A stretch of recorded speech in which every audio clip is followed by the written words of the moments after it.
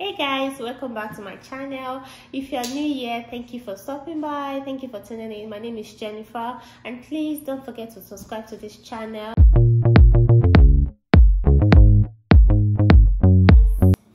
I bring you good news. Remember in my last video, not really my last video, the video I talked about the health and care visa, and I did promise I was going to give you an update if there are any updates. And also I did mention that the UK government was going to commence, or they said they were going to start early this 2022. So now the good news is the date is out, and then it's in this February. So I'm going to be sharing with you guys the date they're going to commence this visa. Also, I did receive messages from people asking me about the care courses where they can get such certificates from. And today I'll be mentioning that. I'll be sharing with you guys as well where you can get this care certificates and the care certificate providers. And also there's some free courses you can do online that can still give you the certificate. But guys, if you have still not watched that video at this time, I'm going to put a link in the description box below, and then so you can watch it, because I did mention about the requirements. I mentioned about what you need to know about the healthcare visa. I did explain the meaning of healthcare carers, what they do and all that. So guys, without further ado, let's get right into the video.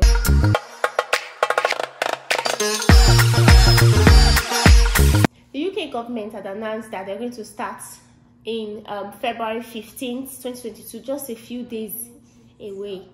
Guys, please remember, I also said that for those people without healthcare background, you don't have any qualification in health, or you don't have any experience in care, don't fret, don't worry, you can apply. But because the competition is really high, a lot of people are applying for this position as an healthcare assistant, and they want to go into the UK through this route. So the competition is high. It's not only in Nigeria, all over Africa, people want to go through this route. In fact, even in the EU, people are applying through this route as well. In the UK, they're also applying so that they can use this same visa to stay back. So the competition is really high. So I don't think an employer will want to consider you first without any background. But don't get me wrong, here in the UK, if you're already in the UK, you do not have any qualification for you to apply or to be an healthcare assistant. That's if you're already in UK. But because it's overseas now, and there's this COS involved, that certificate of sponsorship involved, so they might not want to consider you first, because there are a lot of people, nurses, doctors, healthcare professionals, other healthcare professionals, trying to apply through this route with experience. In fact, imagine you have a nurse with 15 years experience, and you who's just a banker without no knowledge in healthcare. Nothing. We want to weigh the options, and then they will take the one with healthcare experience. So for you to be in this competition, it's best for you to do healthcare courses, and also update your CV. After doing these courses, update your CV, sell yourself, so that when they see that you've done courses and it's recent, they will consider you will beat the competition. I'm going to be sharing with you guys today the courses where you can get these online courses and the certificates as well. And one of them is the free I checked on Google and I found that there's this carecourses.com.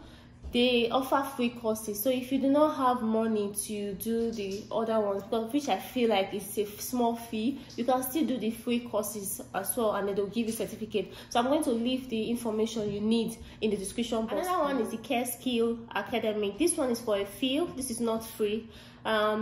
They have two options. It's either you do a monthly fee of monthly payment of 47p, that's 47 pence.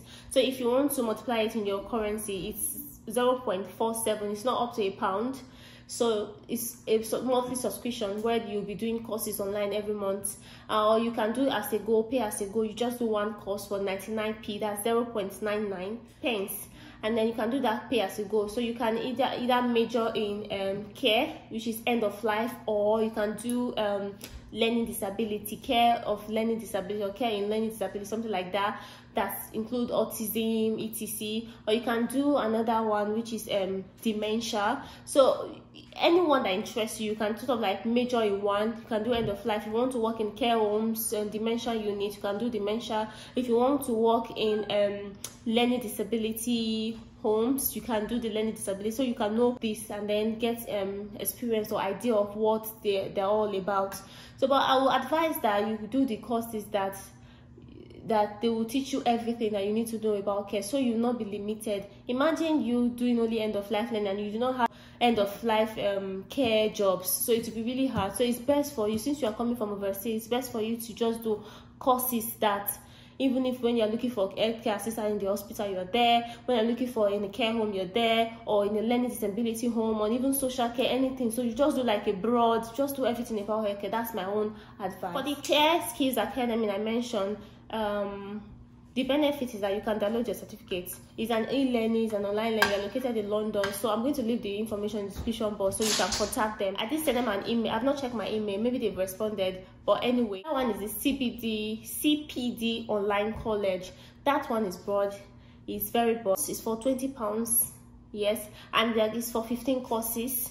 And after these courses, they're going to give you like 15 CPD points, and then they will give you certificates. It's very good, and the certificate is for 2 years, and they'll teach you everything that you need to know about care, everything. So I feel like this one is very good. It's just £20, and including tax and everything. One thing they said for the CPD online college is just for 15 hours. So you do not have to wait for 3 years or 3 months. 15 hours, you're done with the study and everything. So if you do have more questions, or if you want to know more about them, I'm going to leave the information in the description, but like I mentioned. Another one is the SGE Learning.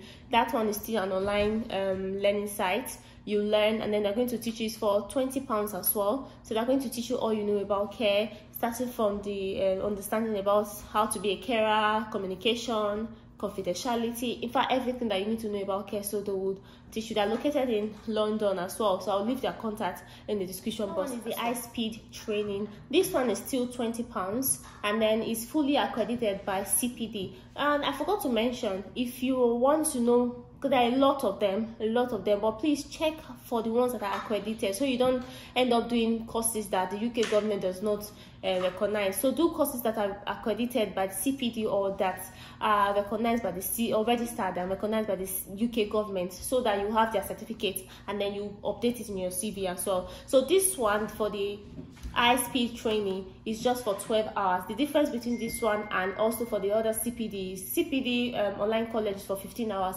but this one is for 12 hours training, and they're going to still give you certificates. You can download the record of achievement at the end of your course. That's your certificate. When people have asked me about how much healthcare assistants receive in the UK, normally they receive between £9 to £10 per hour, but for this healthcare visa, I think one of the requirements for an organization is they should be able to pay you about £20,480 annually. So that would amount to like £10.20 or £10.50 there, but I'm not sure. That's £10.20 or £10.50 per hour, which I still feel like is a good thing. If you do the math, that would be like let's say £10 times, let's say in naira exchange with 750 or 780. So that's just do the math. It's good. I still feel like it's good, and then the exposure, the everything, it's just good. So guys, please do not let this opportunity pass you by. Do not sleep on this opportunity. Do this thing. This is 2022. Do things that will better our life. Do things that will up our game. So just try. I know people will be scared that, oh, I do not have any, so is it worth even trying? Personally, I don't like to waste opportunity. Whenever I see opportunity, I go for it. So go for it. I feel like it's either they give you or they don't give you, right? So go for it, guys. So thank you guys for watching, and I'll see you in my next video. Please don't forget to like, share this video, and subscribe. Thank you.